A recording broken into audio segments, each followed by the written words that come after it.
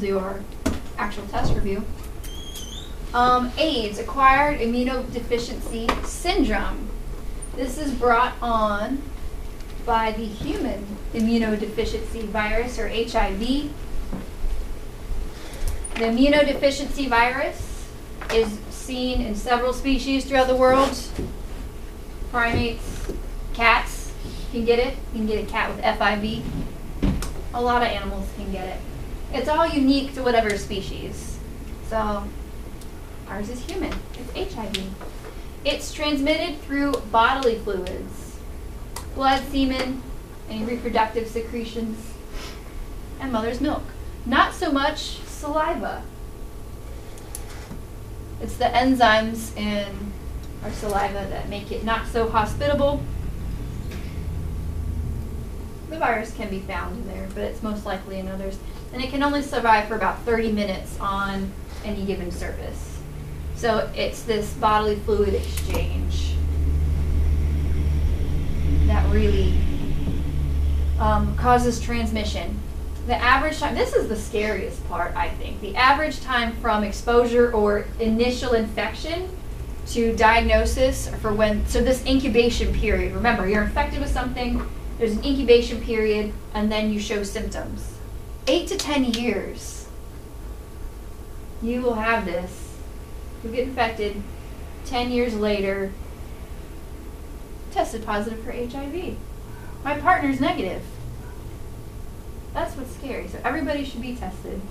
I'm all for whenever you have a new partner, you should just make a date and all go to the doctor together and then exchange your papers.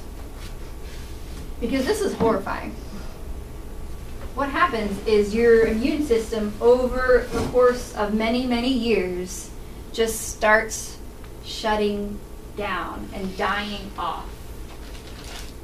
You kind of waste away. We saw some pictures of those deer from like chronic wasting disease when we were talking about prions. I think we just like Googled it. It's kind of like what people who have a long-term HIV infection start to look like. And it becomes full-blown AIDS when your T cell count drops below 200. So remember, you have your T cells from your thymus becomes a little fat pocket, a little fat blob, some goo. You have all the T cells you're gonna have. So normally you have anywhere from 600 to 1200 depending on who you are and what you've encountered. When you have HIV, these are dying off. Your body's attacking it. Once it drops to 200 or less, you have AIDS. What actually ends up killing these individuals is not the HIV infection. It's the fact that they get infected with something and cannot fight it off.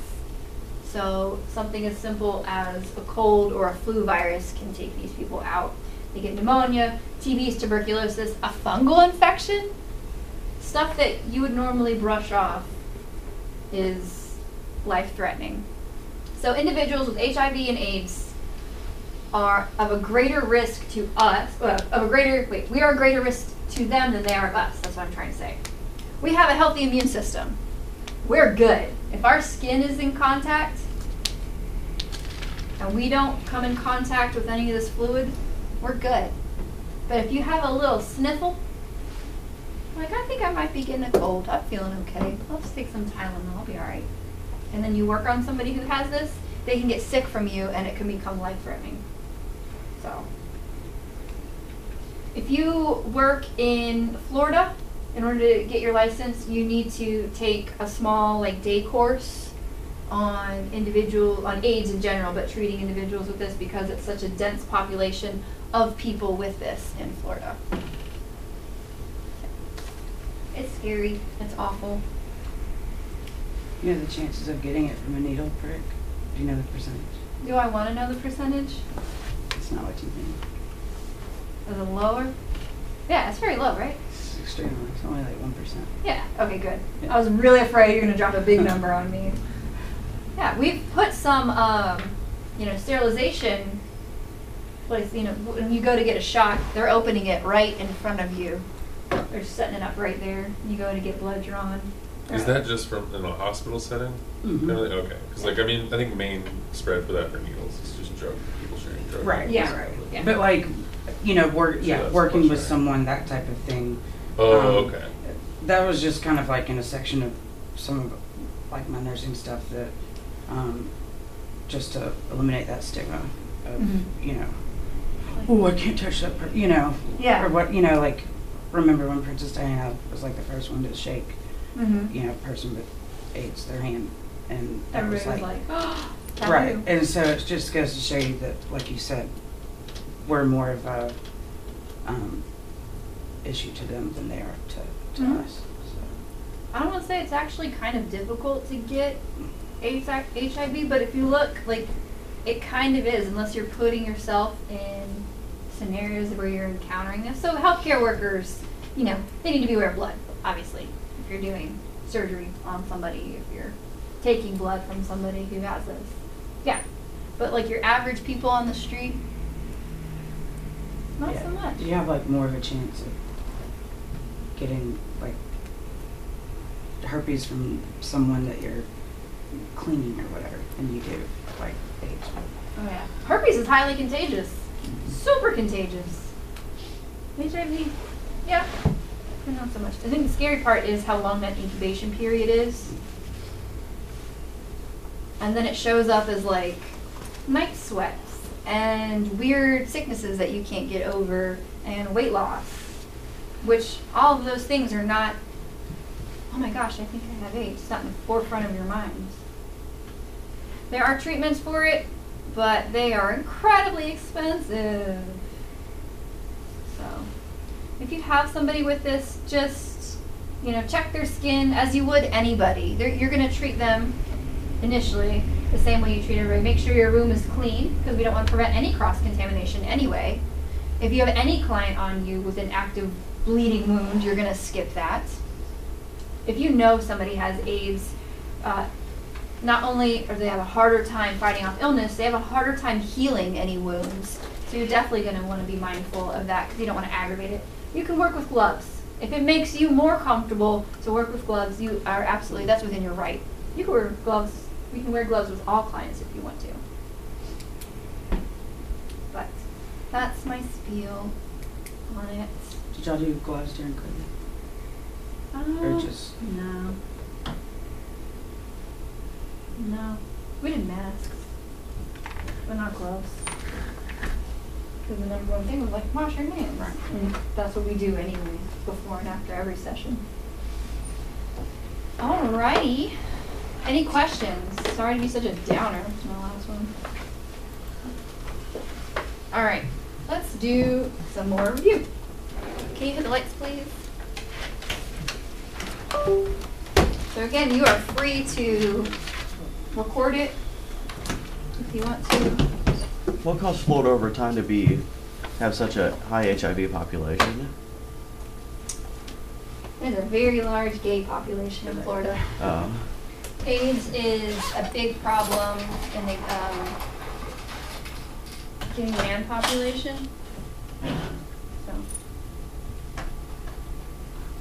was that for what we just did on the slides? Was that for review or just for today?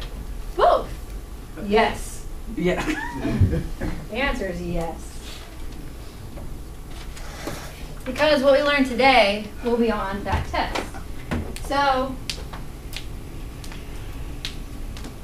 it's pathologies only.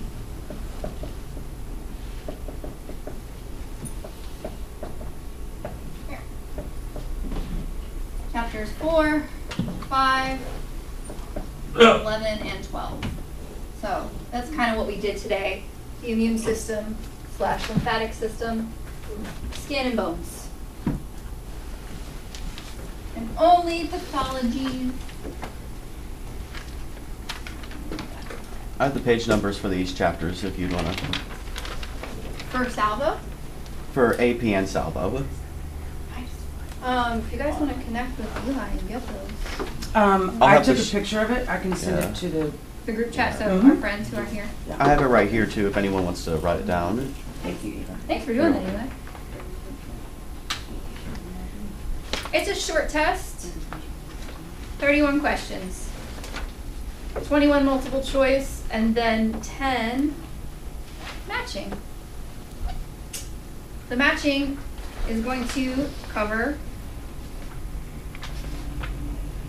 all those root words, prefixes, and suffixes, which we can go over today real quick.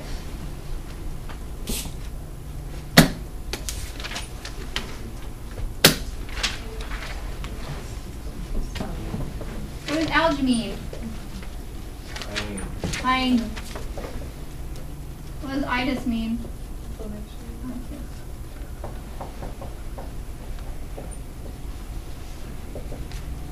What does osis mean?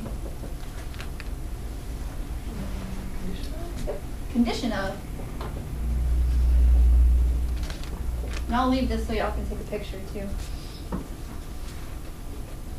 What does mal mean? Bad. Bad. If something is a malignant tumor, that's the bad kind of tumor. Not that I know there's a good one. But mal means bad. Malpractice, bad practice. Malfunction, it's not functioning well. You got it.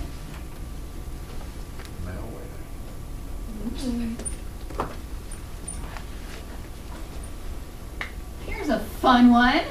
Necro. Dead. Dead. Dead and death.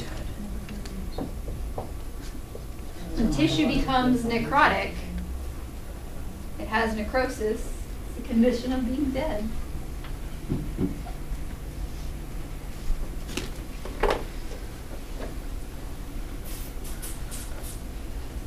Hyper.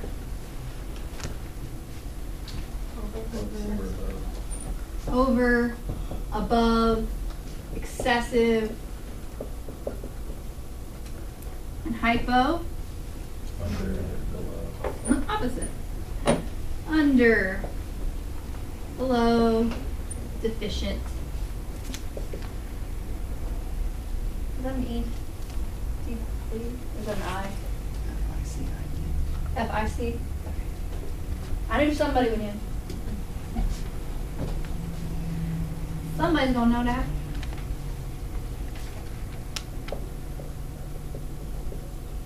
That looks better.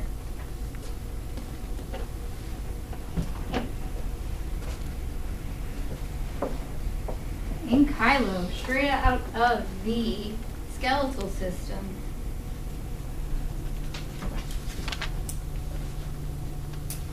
Ankylosing spondylosis.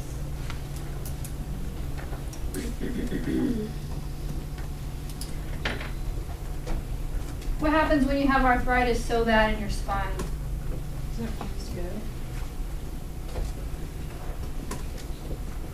Fusion. Or fusing.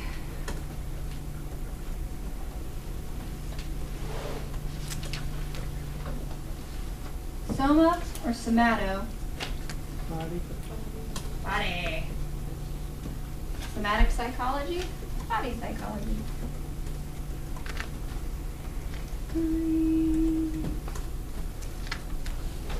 Last one. Ology. Studio.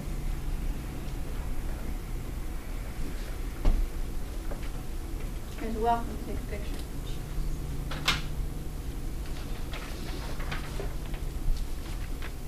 Which burn is the most painful? Second degree burn.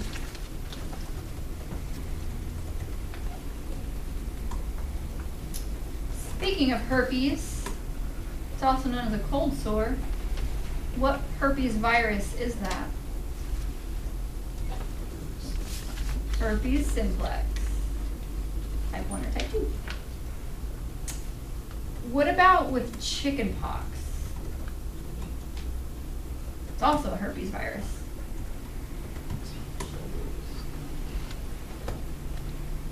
What herpes virus is that one? A. I'm just guessing. I'm just saying. Just quiet. What's the last letter of the alphabet?